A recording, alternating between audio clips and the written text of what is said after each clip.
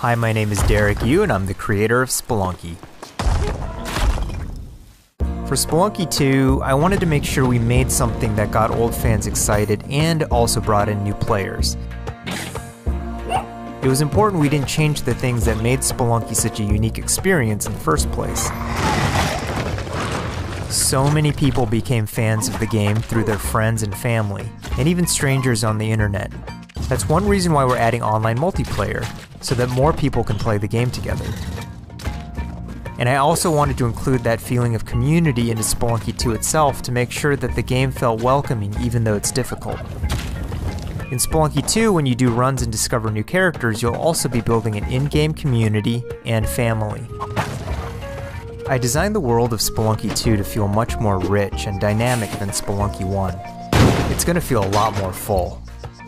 Players will be able to explore and interact with it in lots of new ways. For example, you'll be able to ride turkeys, and find hidden passageways, and you'll have to choose between branching paths as you make your way deeper into the caves. As a result, the stories players create will have much more texture to them. Even after many hours of playing, I still have interesting runs that don't even go past the first area.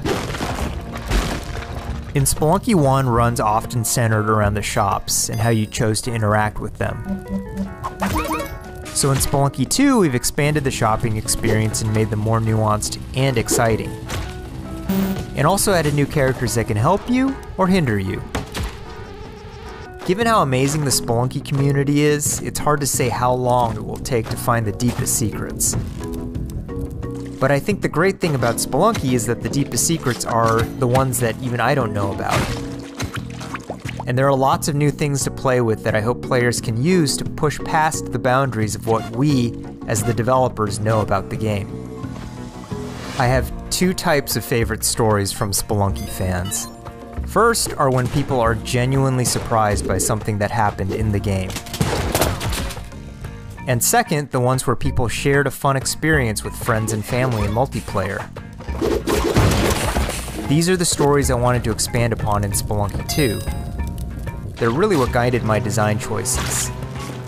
After releasing Spelunky, I knew there was a lot more that could be done with the concept and the world. Knowing that possibility was out there is what's been exciting for me and the rest of the team. In a lot of ways, when Spelunky 2 comes out, I want players to experience what we experienced making it. That feeling that there's something special there waiting for you to discover it. A big thanks to the fans who've waited patiently for us to finish Spelunky 2. It's been a long journey, but I think it's going to be worth it. Thanks.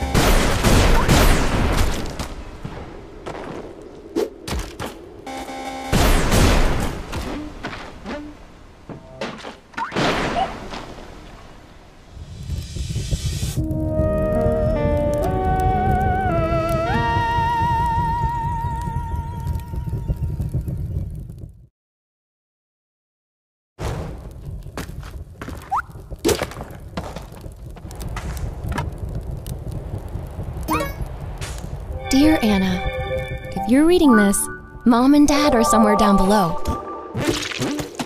We might even be stuck. Did you see the giant Olmec up on the surface? We've been in the moon for what feels like many months already, but it's hard to tell. Just like before, time and death work differently down here. It feels like we've slipped into another crack in the universe. But also, it's bigger. So much bigger! I'm so sorry we didn't bring you here with us. We were worried it'd be dangerous. And also, we wanted you to finish school. But don't worry too much. We're having fun.